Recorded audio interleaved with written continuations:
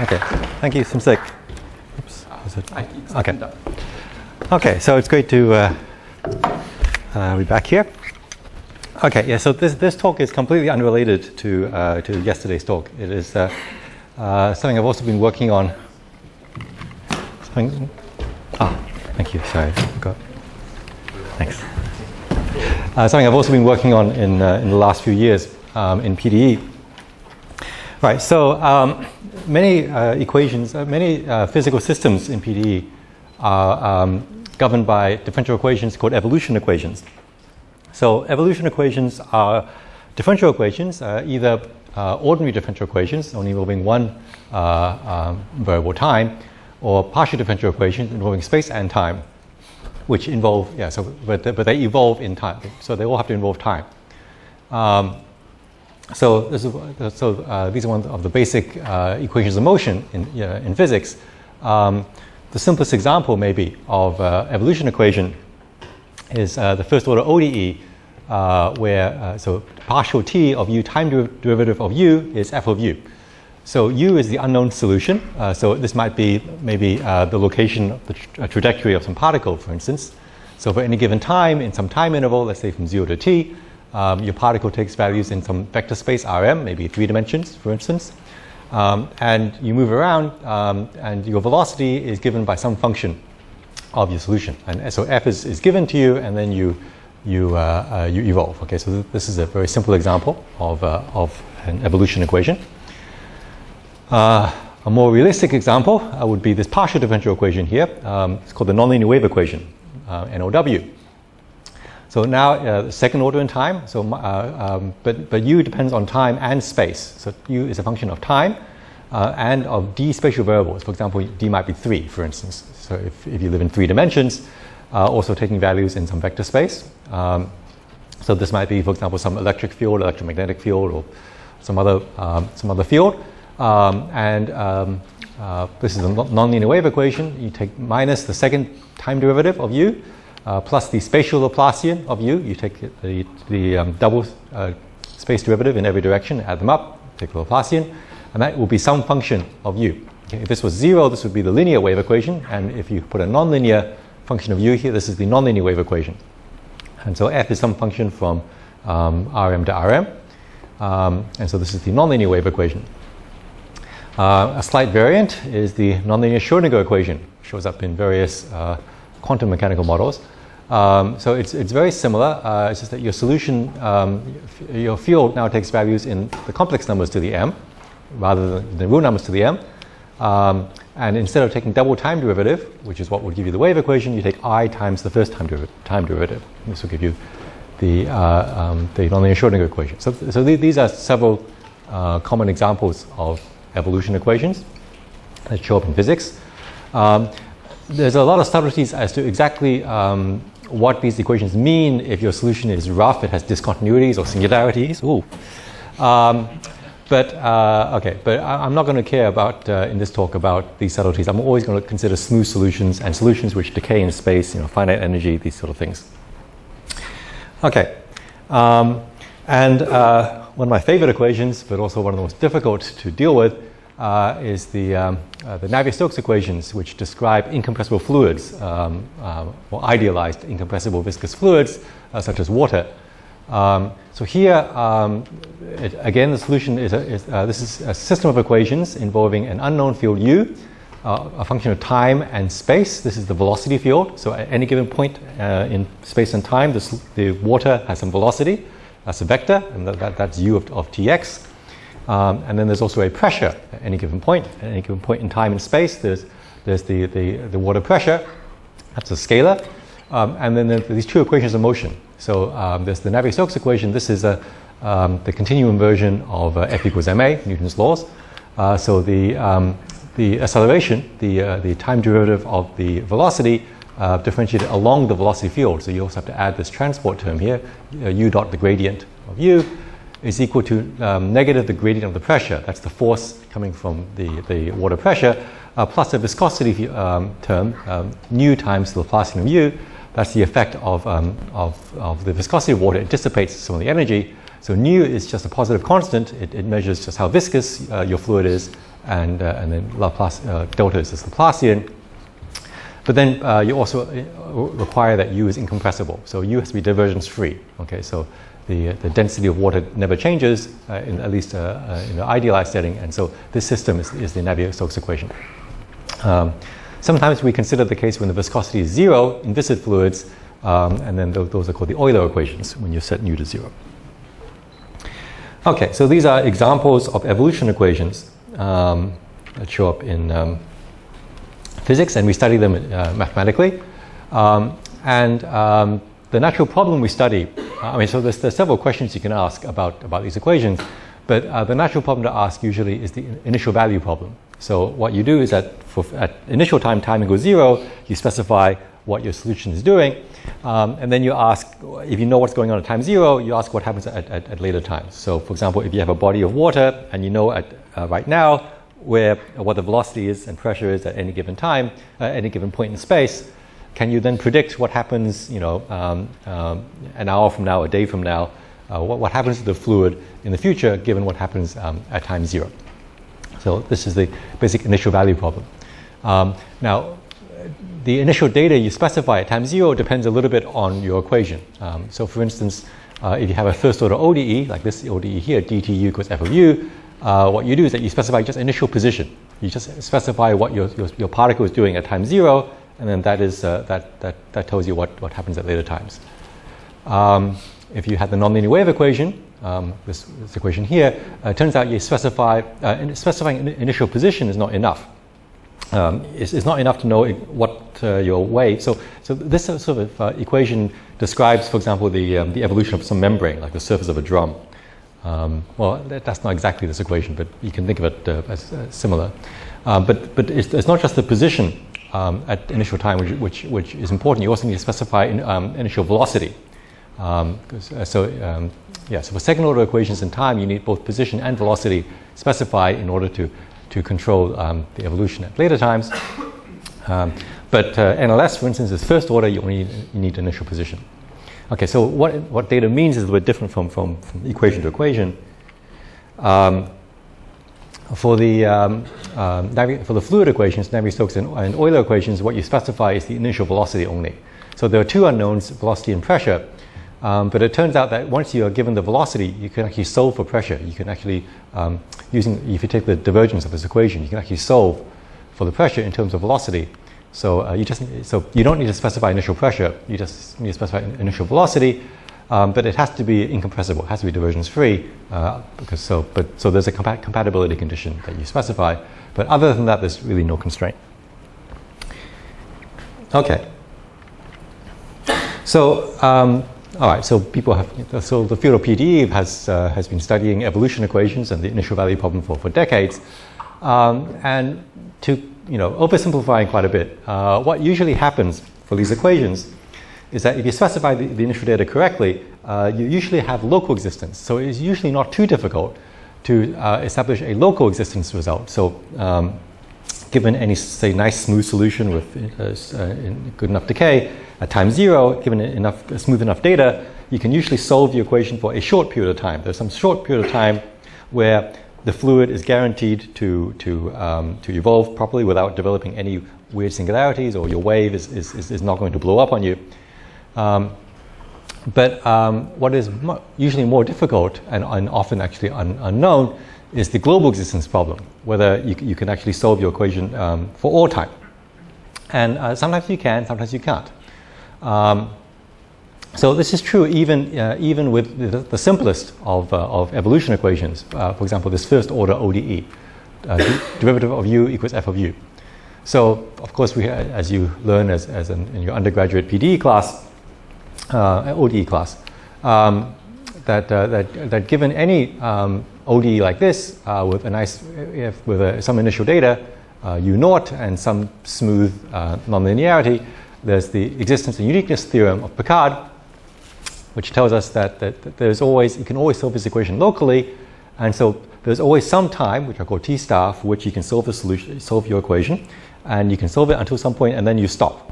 Now, sometimes t star is infinite, which means that you can solve the equation all the way indefinitely, but sometimes it's finite, so that you can solve the equation up to some point, and then at that point, the equation can no longer be solved. And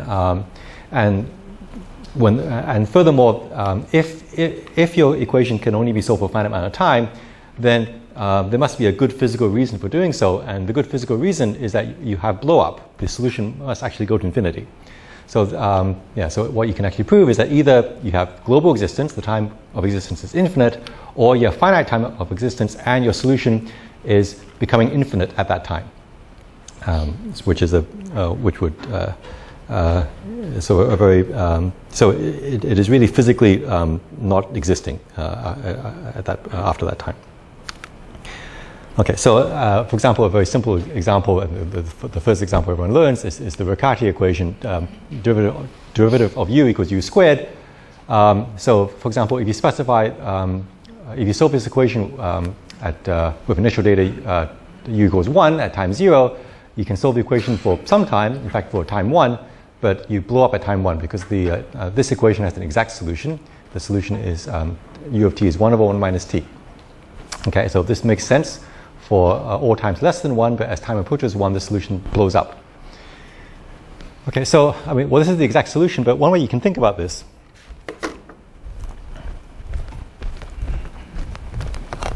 so you can plot u as a function of time. Okay, so at time 0, you start at u has value 1. And so the equation is that the time derivative, the slope, is supposed to be the square. Okay, so over here, u has slope 1. So what you expect is that, so u is increasing at rate 1, so it will, and you start at 1, so you will soon reach the point 2, and the time that you take to reach the value 2 should be roughly about 1. Your slope is about 1. It's actually a bit less than 1, but roughly about 1. Okay, so your doubling time, the time it takes for u to get from 1 to 2 is about 1. But once u is of size 2, u squared is of size 4.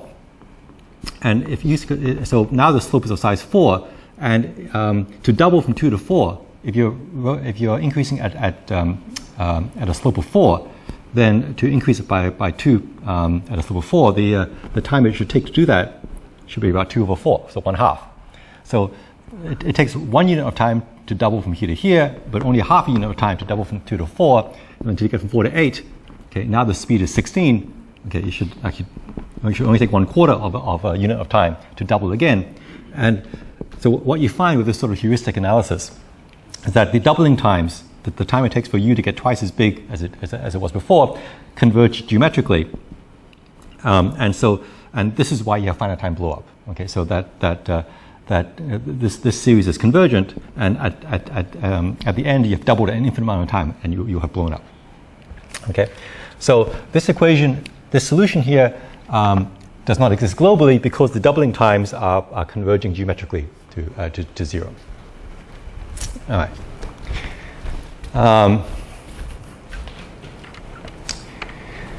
Okay, so in this particular case, you have blow up.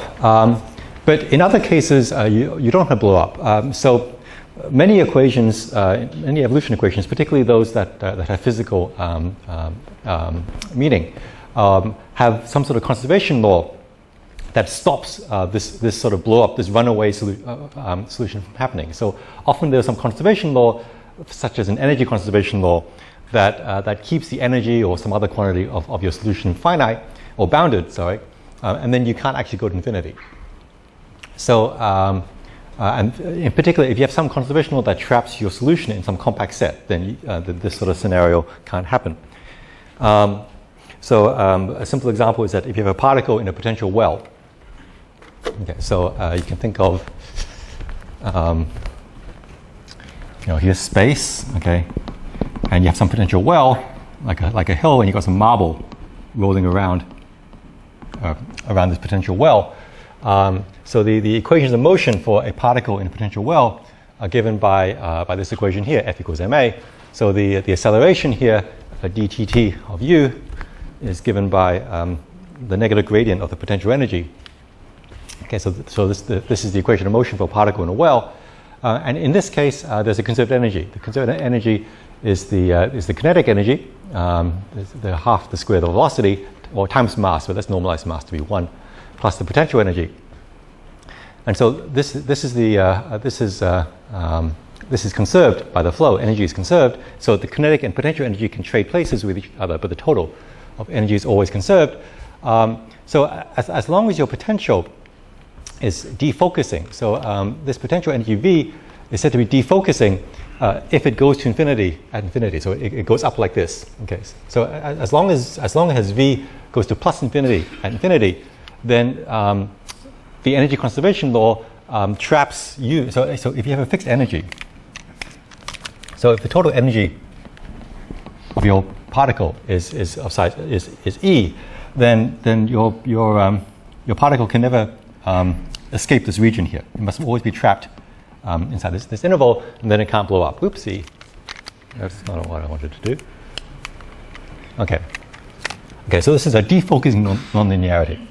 So in contrast, if you have a potential which goes to negative infinity at infinity, so this would be a focusing potential, then you can blow up. If you have a marble here, then and if you have a potential that in fact goes, any potential that goes to 0 faster than quadratic,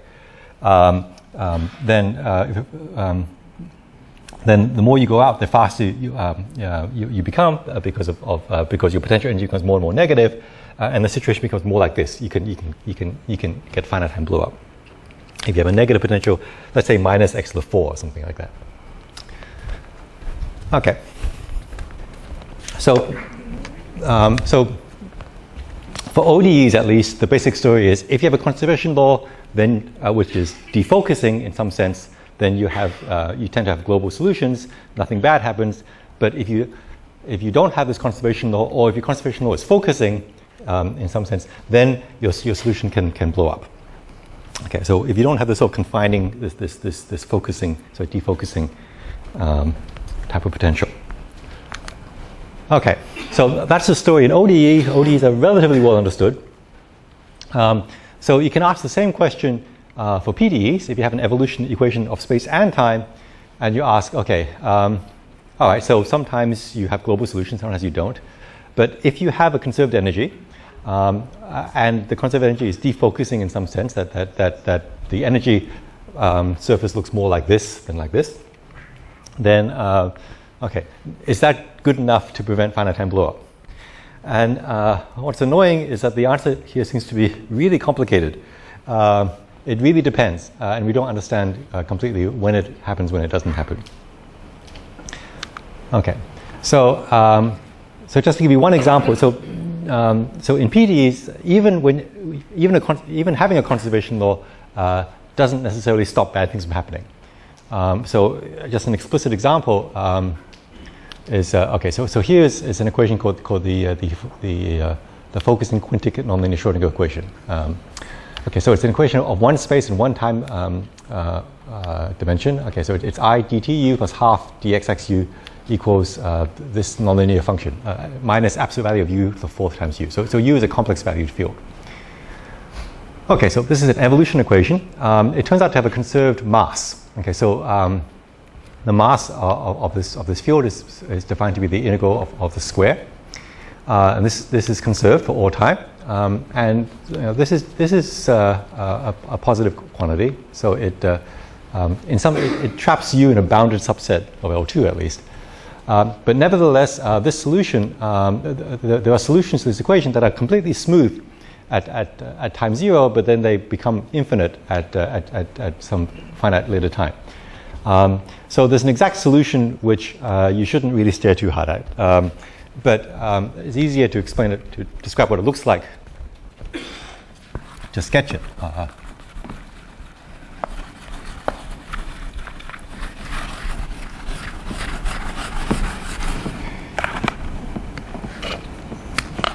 Okay, so the solution.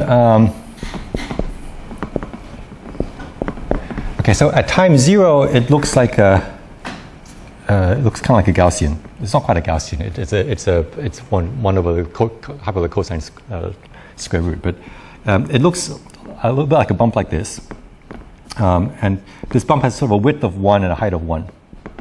Okay, so it's a nice bump.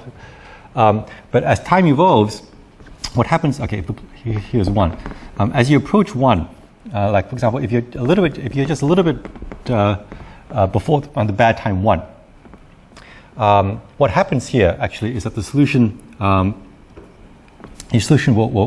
push inwards. It will be supported on a narrower interval of size about 2 to the minus n. But it will also become steeper. Okay, it will also become a lot taller. So the closer you get to 1, that means that then 2 to the minus n goes to 0. You get narrower and narrower, but you also get steeper and steeper. Okay, so your wave is focusing to a point. It's getting and then at the final time, it has become sort of this Dirac mass, a little bit like a Dirac delta mass. It becomes discontinuous over here. Okay, so your solution is concentrating all its mass into a single point. So at any given time, the mass is this m of t is always constant. So because the mass is like the integral of u squared. So if u has height 2 to the minus n 2 to the n over 2, you square it. That's like 2 to the n. You integrate on an interval of size 2 to the minus n. That's roughly 1. So the mass stays constant, but still you blow up. Okay. One way of thinking about this is that when you're working in infinite dimensional spaces like L2, the unit ball is no longer compact. So just because you're bounded doesn't mean that you're compactness anymore. Okay, so that's an exact solution. Yeah. So okay, I think I just said all this. Okay. Yeah. So yes, the solution takes this shape.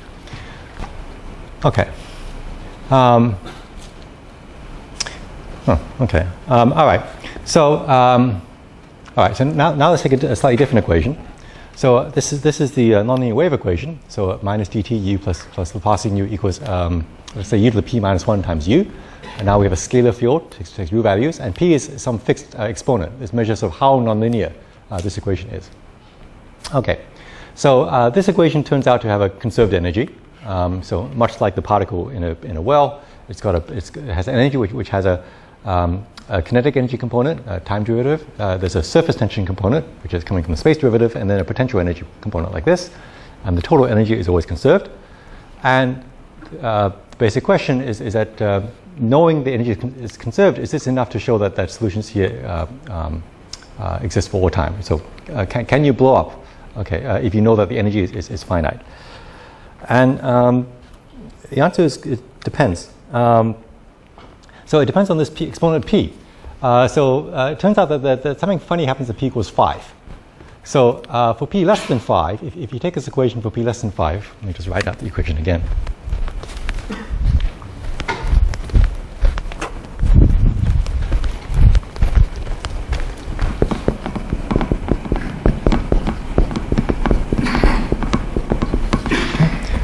Turns out that as long as p is less than 5, then the energy conservation law is strong enough to give you global solutions. Nothing bad happens. And that's an old result of Jorgens from 1961.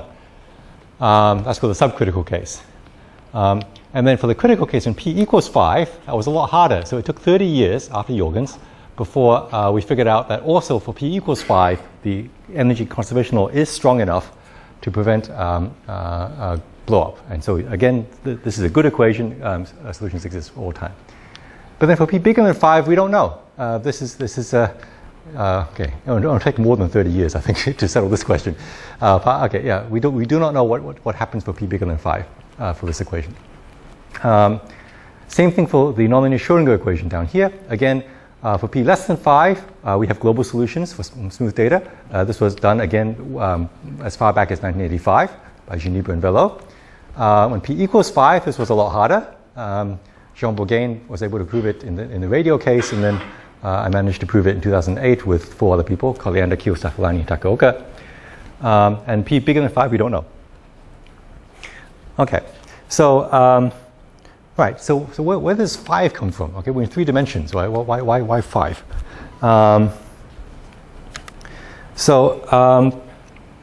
Okay, so there is a heuristic that you can use to explain why some PDEs are sort of relatively easy to deal with, and some PDEs are really quite difficult. Oh, okay. Maybe I'll use this equation here. Okay, so yeah, so actually dealing with properly, rigorously with function spaces and so forth can be quite technical, but you can get a handle on how these equations work using heuristics.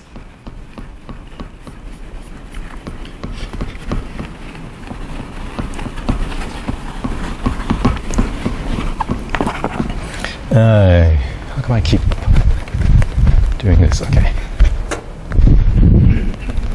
All right. So here's your equation. So at any given time, you can pretend. Okay, so at any given point in space and time, your solution should have some amplitude.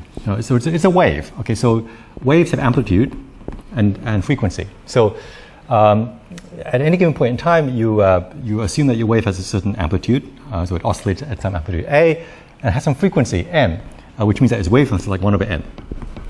Okay, so let's assume that our solution looks something like this at some region of space and time. Of course, at different points in space and time, the amplitude may change, frequency may change, but let's say let's ignore that for the time being and just look at amplitude and frequency like this. Okay, so if your solution has amplitude A and frequency n, then when you take the Laplacian here, that's you're differentiating in space twice. So you're dividing by the wavelength twice. So the Laplacian you would expect to be of size n squared times A. Okay, and then over here, this expression here should behave like A to the P. Okay, so that if U is size A, P minus 1 times U should have size by A to the P. And so the heuristic is that so this equation you can think of as a contest between there are two terms here. So the solution is being pushed by two different forces. There's the linear wave equation dynamics coming from surface tension, which is trying to sort of dissipate the wave and push all the oscillation out to infinity. And that's coming from the linear term. And then there's the nonlinear term, which is doing all the bad stuff, focusing your solution together, making it potentially do all kinds of unpleasant things. And that's given by the nonlinear term. And so depending on which of these expressions is bigger, one of these two terms should dominate. So if the nonlinear size is bigger than the linear size, you should expect some nonlinear behavior, which is bad.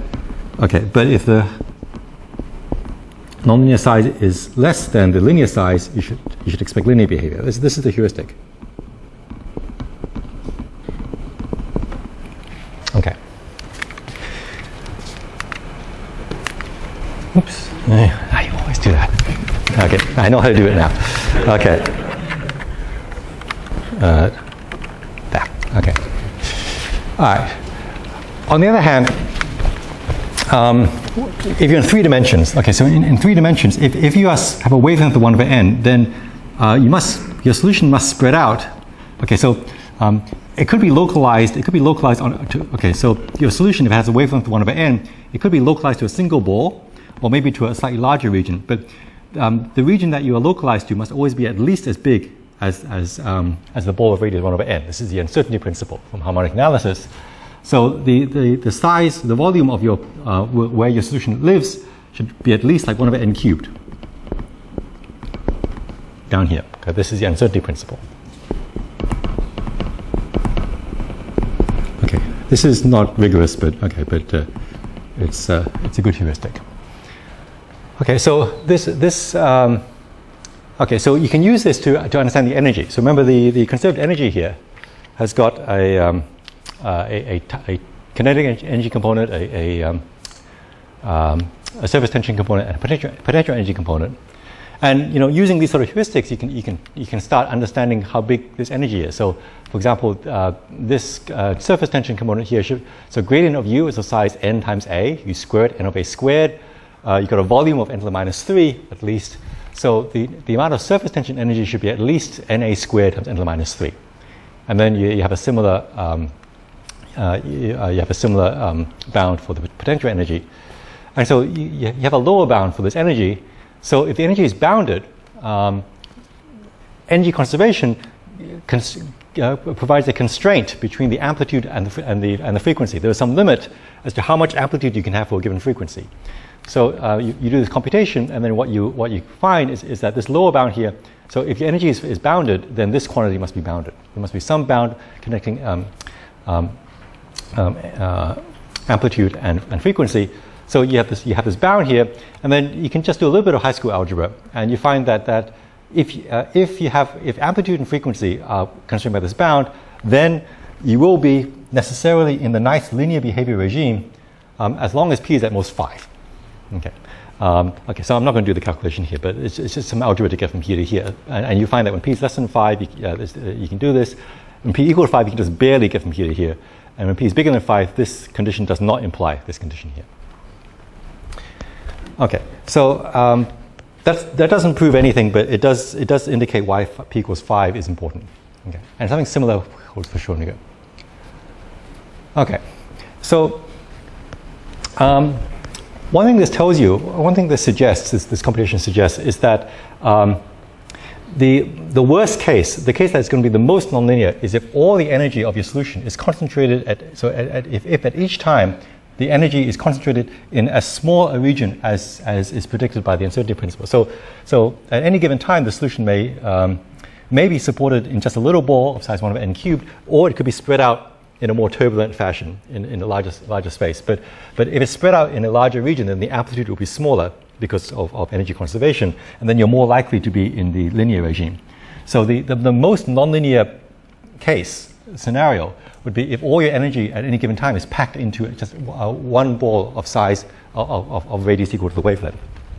And if your solution can do that, then, and if p is bigger than 5, if you're in the supercritical regime, then you would expect, then conceivably, blow-up can happen.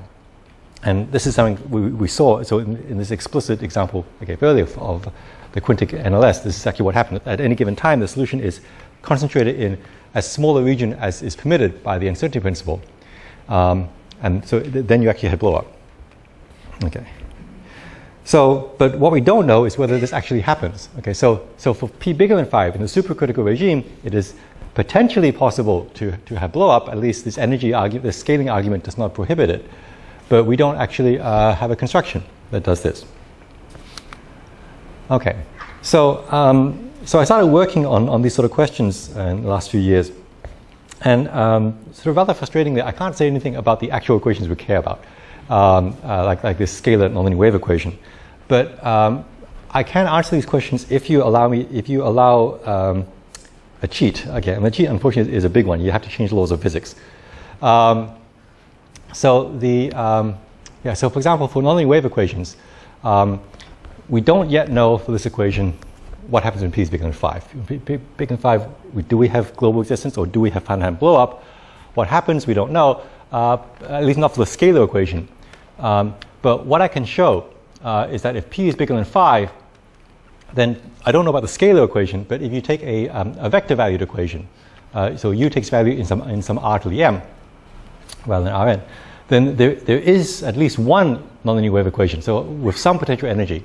But I get to pick the potential. There exists a potential energy such that, which is defocusing, so the energy is positive, and it keeps the energy, it keeps all the terms of the energy bounded. But even though the energy stays bounded, the solution still blows up and the potential has the right size. It behaves like u to the p plus 1.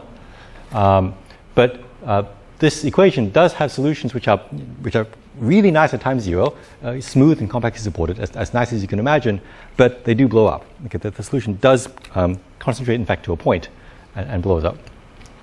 Okay, so for the scalar equation we don't know yet, but vector valued equations of this type do work as long as m is big enough. Actually, in my proof, m has to be at least 40. So as long as you have at least 40 degrees of freedom, you can force blow up. Okay, and there's something similar for NLS, which is a bit more technical, but I will not mention it here. Okay, so it's a somewhat artificial equation because it involves this potential v that is not natural. It's something that I choose to make the result work. So I would really love to say the same thing for the scalar equation. But it doesn't directly say anything about this equation. But what it does do is that it does provide a barrier to proving. So there are many techniques out there for proving global regularity. And one could hope that one of these techniques, that if you apply them cleverly enough, that you might be able to show global existence for the scalar equation. But now that we have this vector value on the new wave equation for which blow-up happens, that tells us that no method can work to prove global regularity for this equation unless it can somehow distinguish the scalar wave equation from the vector value wave equation. And most of the techniques that we know about, if they work for the scalar equation, they also work for the vector value equation. So those techniques cannot possibly solve the scalar equation. If you want to prove global regularity for this equation, you must somehow use some special property of the scalar equation which is not shared by the vector value equation. So it shows that global existence is going to, if it's true, it's going to be very hard to prove. It's going to need a new technique. In fact, I don't believe global existence is true anymore for these equations. Okay, so I want to mention some. Some of the ingredients in the proof. All right. So one nice property of this equation is it has finite speed of propagation. That the solutions to this equation. So this is actually a relativistic equation. These solutions cannot propagate faster than speed 1. If you put a c squared here, they would not propagate faster than c. But so the speed of light comes in here, but we normalize the speed of light to be 1. So solutions cannot propagate faster than the speed of light. So because of this, you can actually just work in what's called a backwards light cone.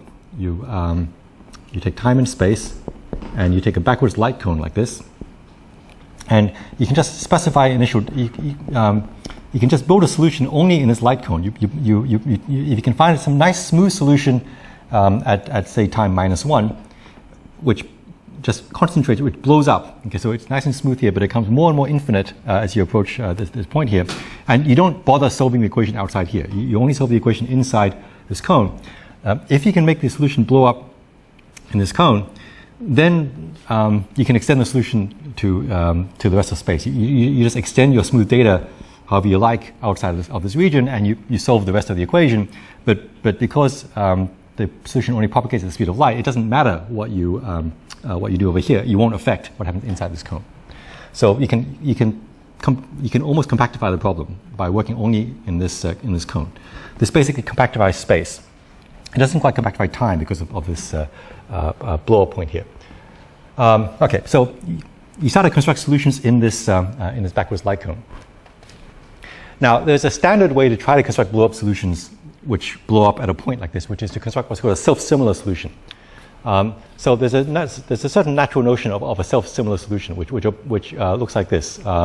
So what it means is that the solution at any given time is just a rescaled version of your solution here. So if your solution is doing something over here, it should do the same thing, just scaled. Made smaller, but also made taller. Okay, and it should squash to a point. So you can try so a very standard thing to do is to try just constructing a self-similar solution for this equation. But it turns out, unfortunately, such solutions don't exist. There's a certain integration by parts miracle, which I won't talk about here. But you can show that such solutions will have to have zero energy after lots and lots of integration by parts. But what it turns out to be possible to do is you can construct a solution which is what's called discretely self-similar. So it's not always the same shape, but it keeps returning to the same shape at a periodic set of times. So let's say at time -1, it does something, okay, and then it changes shape, but then at time -1/2, it comes back to the same shape, but rescaled. Okay, so it does something. These are solutions that sometimes called breather solutions. They breathe in and breathe out. So your solution breathes out and then breathes in, and it comes back to where it was before, but smaller and taller. Okay, and then it breathes out again and then breathes in again at time -1/4. It will again have to come back to its original shape, but again narrower and taller than it was before. And it keeps doing this. And then by the time you reach time 0, it will now be concentrated on a set of wavelengths 0 and infinite amplitude, and you get blow up. Okay, so the reason why this is a good type of solution to consider so one way of thinking about it is that you are quotienting out. So you have this cone, this non-compact cone. So you take the cone, you remove the origin. So this is a non-compact region, but you're imposing a symmetry, and the symmetry is the dilation group by 2. So you dilate by 2, by 4, by 8, by powers of 2, and you're imposing a symmetry of the solution with respect to this group.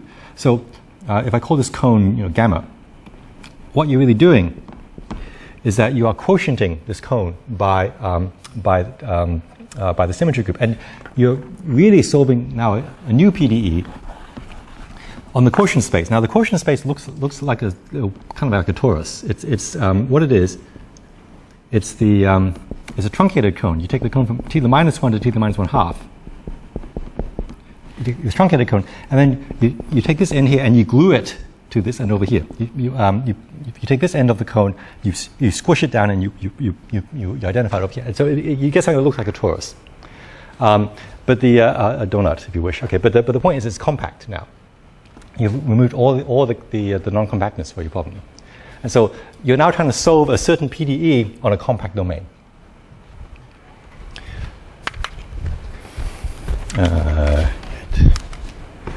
Okay, so.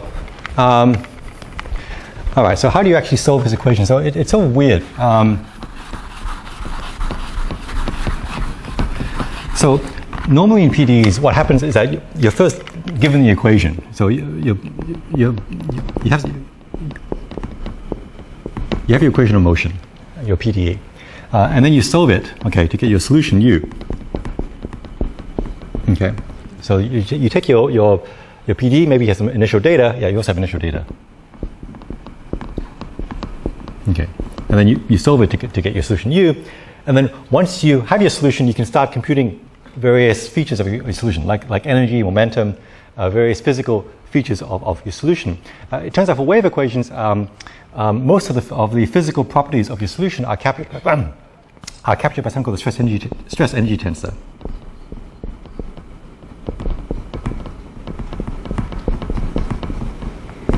Which is a certain quadratic function of your or plus a nonlinear term. Okay, it's a certain combination of derivatives of your solution.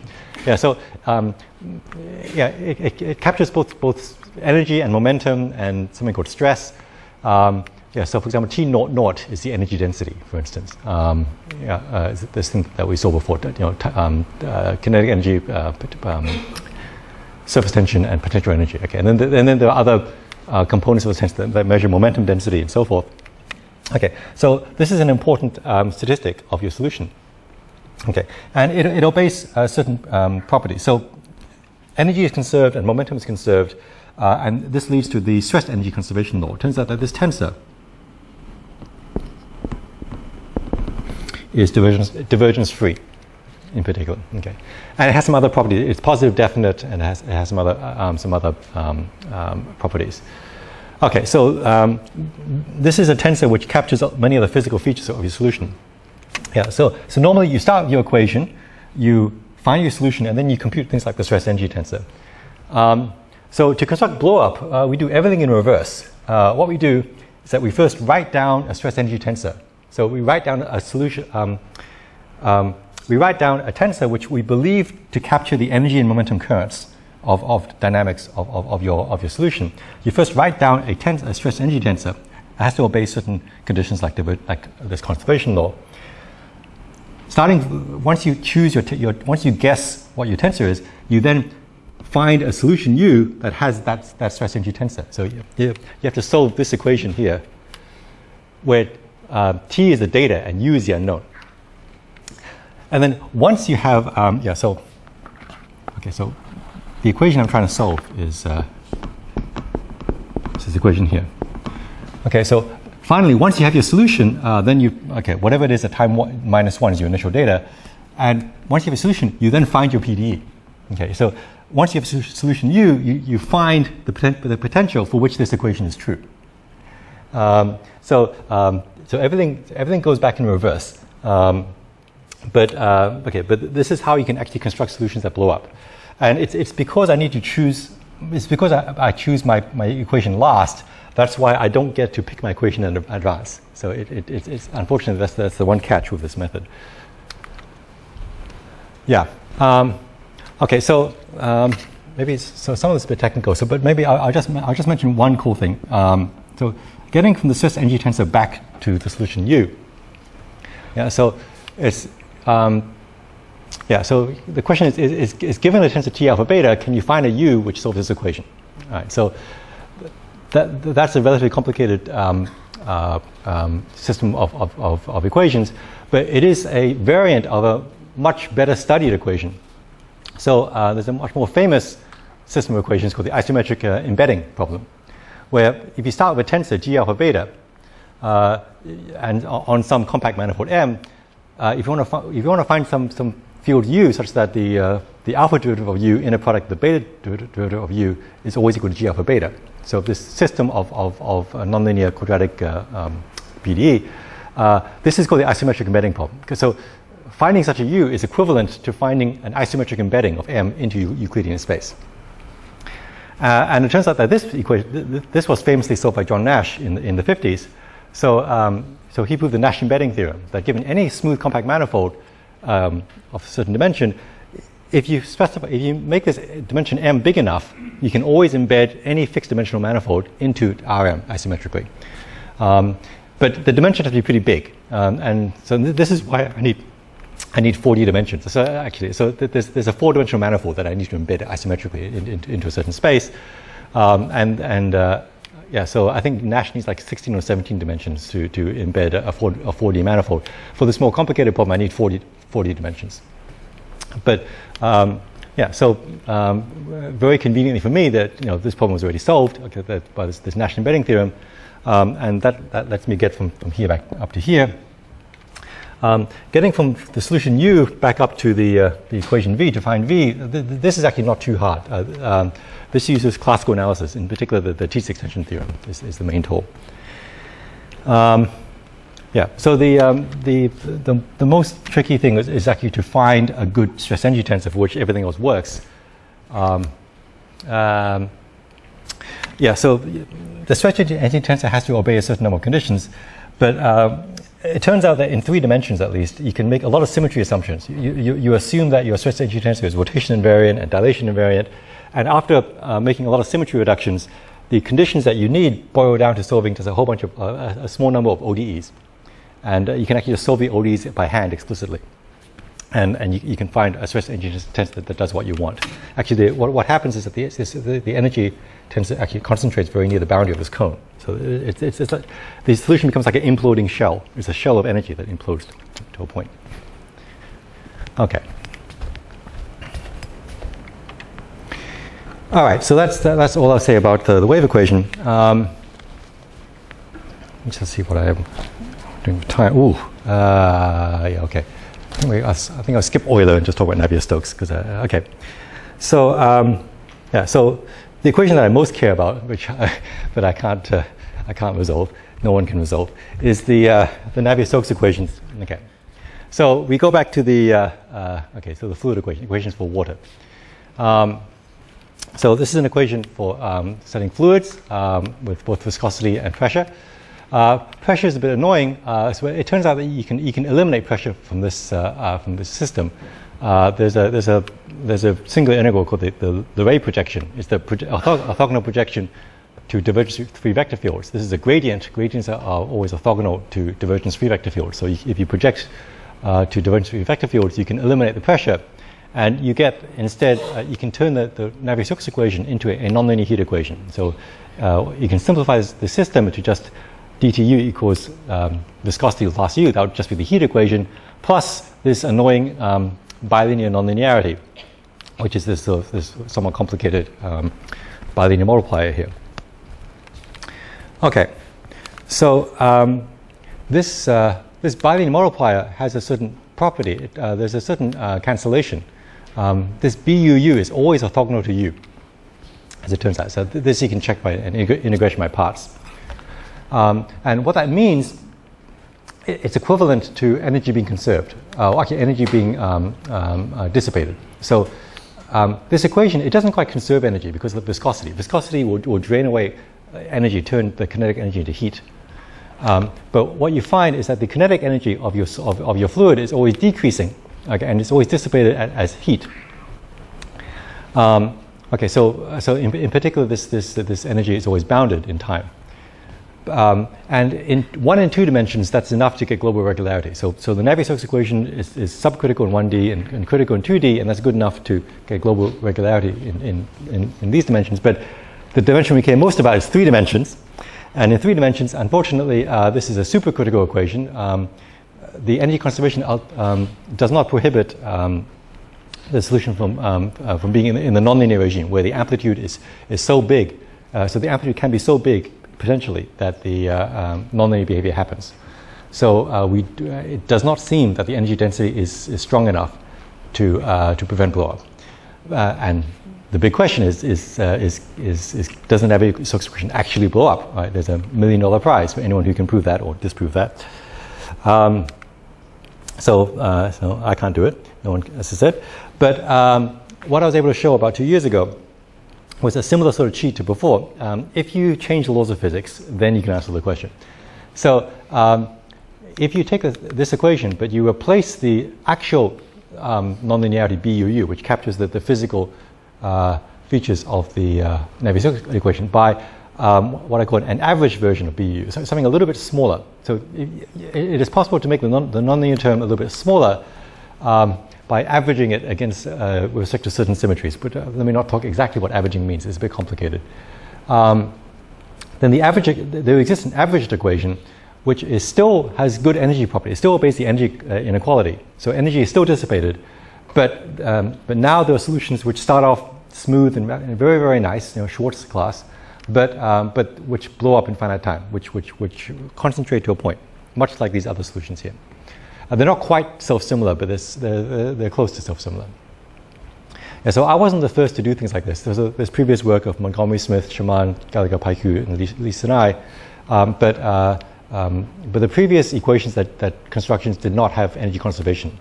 So the energy was blowing up together with the solution. But this is an example where the energy stays the energy is still bounded, but the solution blows up. So what this tells you is that you cannot solve the Navier-Stokes equation regularity problem just using the energy conservation law and standard methods. You would need to use some technique that distinguishes the true Navier-Stokes equation from this sort of fake Navier-Stokes equation here. Okay. Yeah, okay. All right. So I'll just maybe say a little bit, I'm running out of time, a little bit about what we do here. So it's a similar sort of, yeah, so I don't construct these self-similar solutions. In fact, I don't even know if they exist for Navier-Stokes. Yeah, but the idea, again, is to create something like a discretely self-similar solution. So a solution which at a given time is localized to a certain region of space and has a certain frequency and a certain amplitude. And then it does something, it breathes, it goes in and out and does something. Okay. But after a certain amount of time, you want it to concentrate into an even smaller region of space and with a higher amplitude.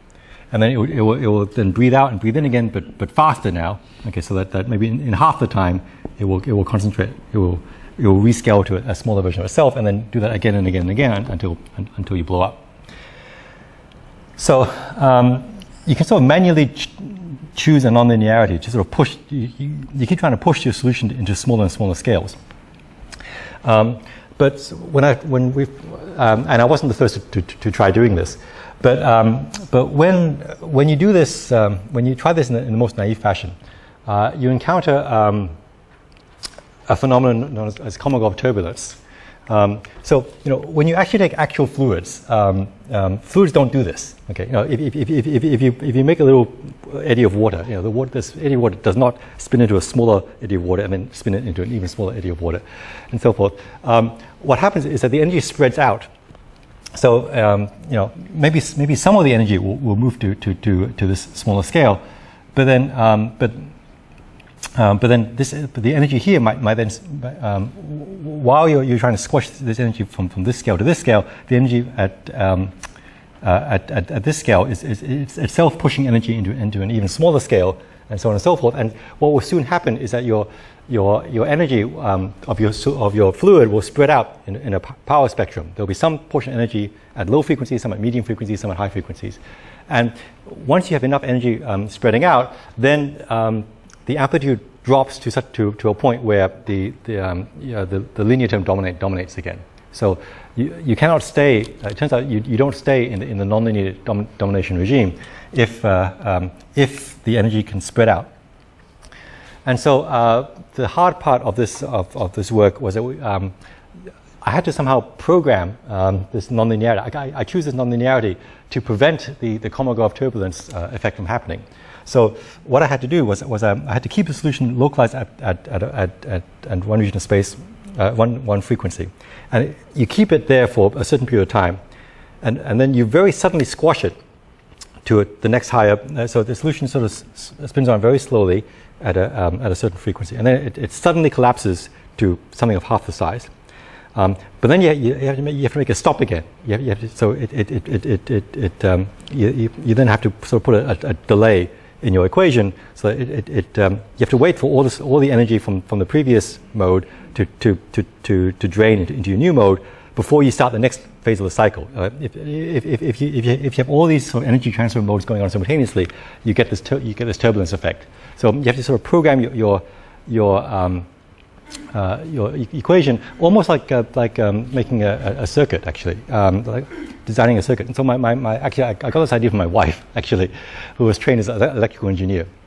And engineering is some of the opposite of mathematics in some sense. So in mathematical PD, you're given the equation and you start solving it. But engineering, you have a desired outcome, a solution, and you want to design your circuit, design your equation that will produce the given output. So it's sort of the opposite mentality. And engineers design circuits, out of simpler objects, like maybe capacitors and resistors and so forth. And you take these simpler objects and you put them together. And so I had to make these.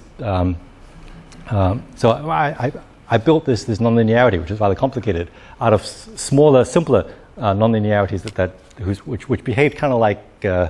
Actually like logic gates and in OR gates, and I had to program a simple clock, so that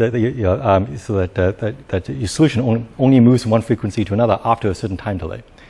But anyway, it is possible to do this after quite a lot of work, and you can create a rather weird equation which behaves like Navier-Stokes and blows up. So as I said, what this tells you is that this rules out, so many of the existing techniques to prove global regularity will not work to solve Navier-Stokes because they cannot distinguish the Navier-Stokes equation from this artificial average Navier-Stokes equation, which does have finite time blowup. So if you want to solve the global regularity problem for Navier-Stokes, which I don't believe is true actually, but if you want to do it, you must use some property of Navier-Stokes which is not true for this average equation. Now, there are such things. Okay, so this result doesn't exclude every single possible way to prove regularity for Navier-Stokes.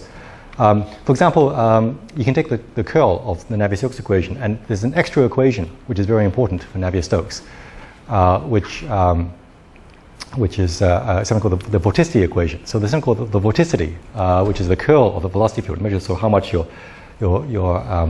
fluid spins, and this obeys an additional equation in Navier-Stokes. But this average Navier-Stokes equation does not obey an equation of this form.